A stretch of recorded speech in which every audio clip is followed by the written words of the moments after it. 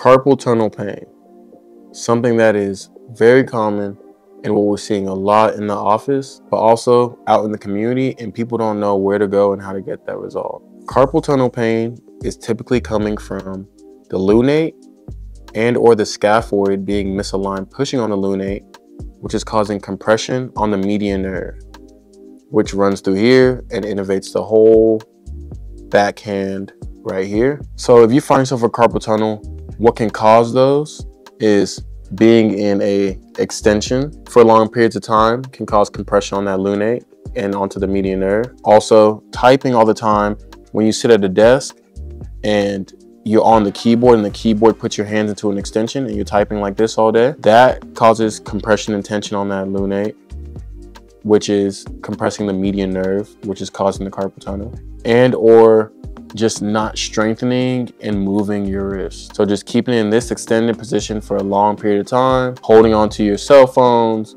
in that position as well, is all reinforcing these carpal tunnel type of syndrome. So being in this position all the time throughout the day, in whatever fashion it may be, you want to make sure that you can take it off of that lunate, take it off of that median nerve as much as possible. What is some of the things that we do is that you can do a brace on there to start keeping it in a more flexed position, neutral position, getting adjustments, specific adjustments to those joints to put them back into their proximity, reintegrating it to the brain that, hey, let's hold these joints in this proper alignment. Also reinforcing that the lunate's not putting tension on the median nerve.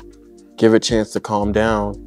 And typically some of these carpal tunnel syndromes that we're feeling start to slowly fade away. So if you're suffering from carpal tunnel and you're like, why does this keep happening? How do I get it away? I've tried everything, but I still feel this pain. See if what you're doing on your regular life basis is causing your wrist to be in this extended position for periods of time. And then see how you can start getting it into this position and then strengthening the wrist through wrist grippers or getting a light weight and just lifting it and curling your fingers all the way down, just creating more strength and stability through the whole wrist joint. And then also getting a very specific chiropractic adjustment is the most important.